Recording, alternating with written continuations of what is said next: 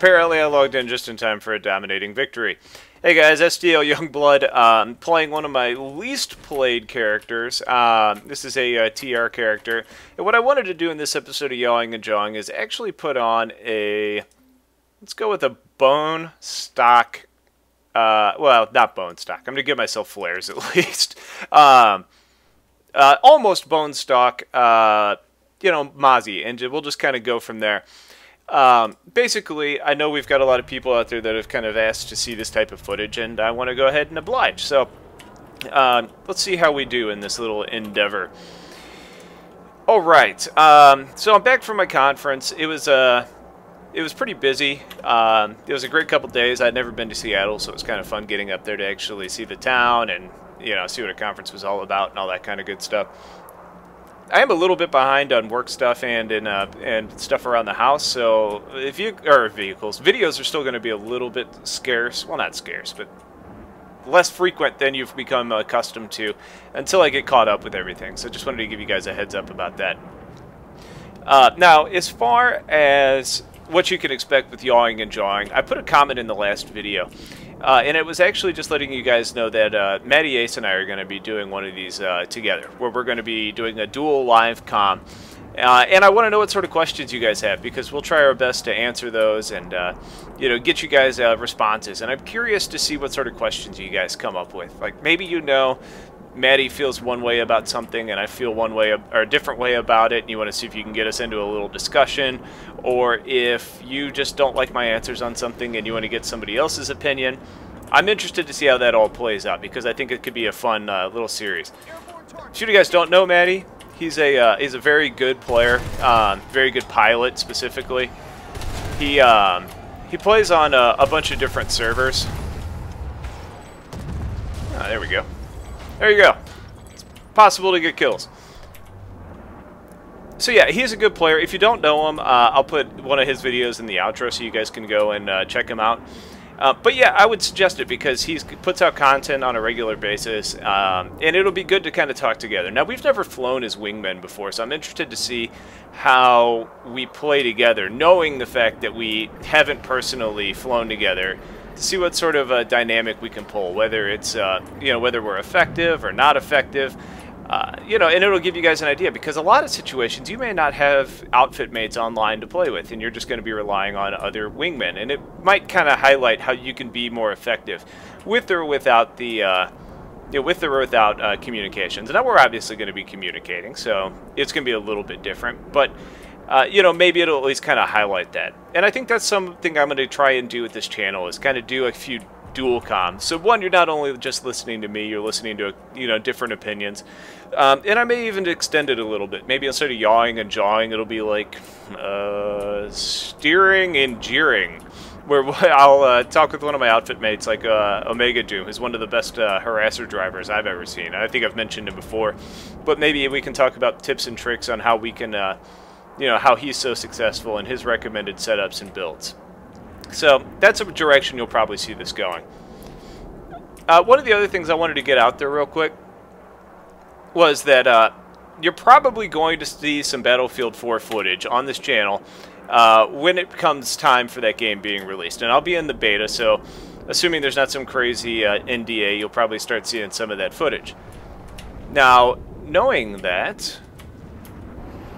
Who is shooting what down here? That sounds like an ESF. Knowing that, I want you guys just to know that, I'm a gamer just like anybody else. And right now, while I typically play a whole lot of, PlanetSide, that's not going to go away on my channel. But I want you guys to know that there is going to be some other stuff that you guys should keep an eye out for. Now, I don't want to hear you guys say, well, Battlefield footage, I'm not sticking around, or unsubscribing. I mean, if you feel that way, fine. But, I mean, let's be serious.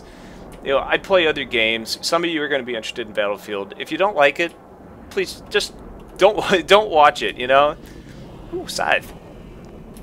But yeah, it'll be interesting to see. I don't see it taking the place of PlanetSide for me, just because I really enjoy what this game has to offer.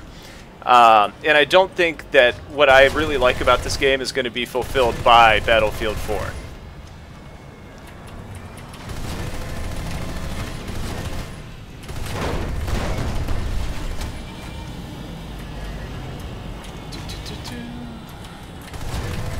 go.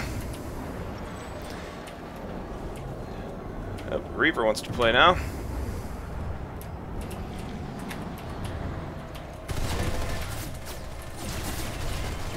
Oh, God. He just had that crash look to him, didn't he? He just looked like he wanted to plow me. Well, that sounded dirty.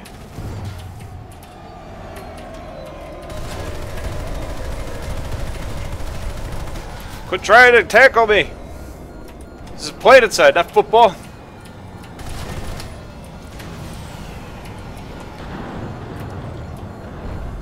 I need to see if I can get out of here. No tanks, no tanks, no tanks.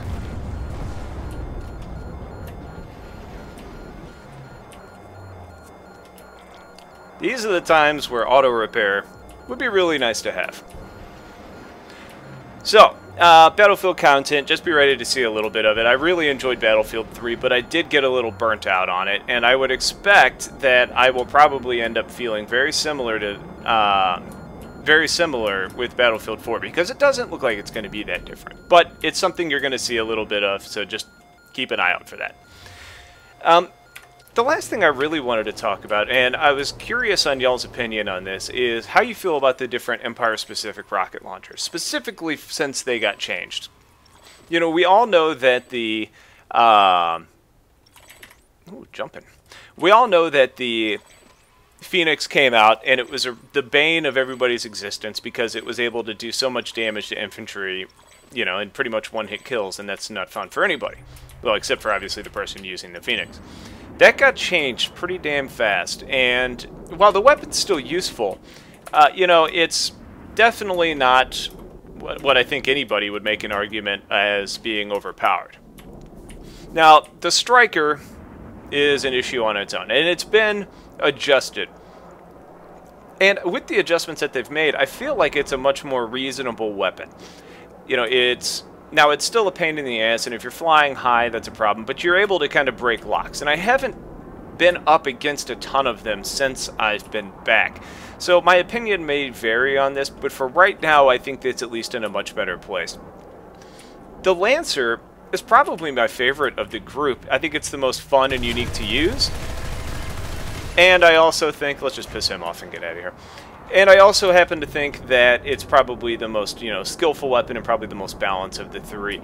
That being said, you know, it's not really fitting a niche of being the obnoxious weapon. It's just kind of fits an interesting role. And while we see a lot of people using it, I don't think it's something that we see a ton of people using. So I want y'all's opinion on the three and how you think they actually fit in with just the general balance of this game.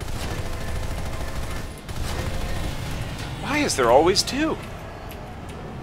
And a Reaver. Oh boy.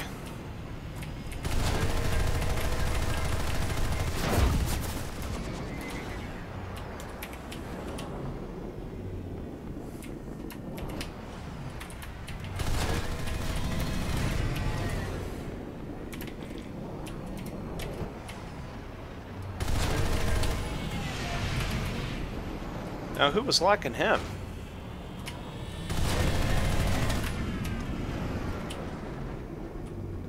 Basically, what I'm doing is I'm just trying to keep myself revolving around the target, staying out of his targets, especially since I know... Oh, fuck. Sorry for the language. Basically because I know I don't have a rotary or the advanced air-to-air weaponry that he has. Woo! Scoot, scoot, scoot.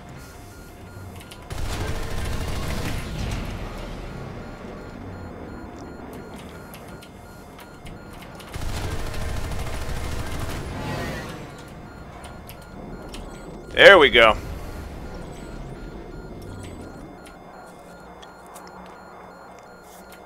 Man, I wish I had my pimped out ride. So you can see, I mean, by flying somewhat smart, you could stay alive long enough using these, but really putting certs into your craft is a beneficial thing. Also, having an upgraded repair tool would be fantastic. But what can you do? Alright, so, yes. Thoughts on the Empire-specific rocket launchers? Come on.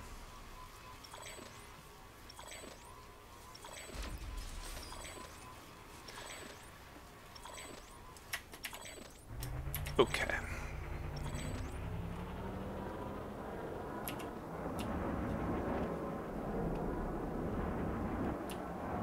I've been starting to see footage of the Nexus Battle Islands popping up on YouTube, and they seem interesting. You know, I mentioned before, I'm not a huge fan of MLG, so that's not really where my, you know, interests lie. I'm not really looking forward to it as... Okay.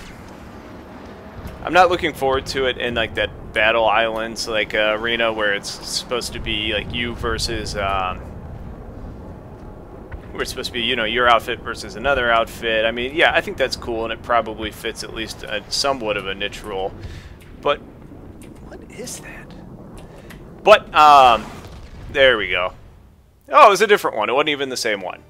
Alright, but I am interested to see how it plays out once we get the other continents. So, that's it for now. Like I said, the big thing I wanted to get across was that I'm going to be doing a dual comm. So if you've got commentaries or questions or thoughts, or when you want opinions or advice on anything between weapons or you know, flying with wingmen advice or differences between ESFs, whatever you guys want to know about flying, this is going to be a great forum to get those questions answered. So please go ahead and get those in, and we will probably have that up within the next week or two. So the sooner you get your questions in, the better. So thanks for watching, guys. Take care. Talk to you later.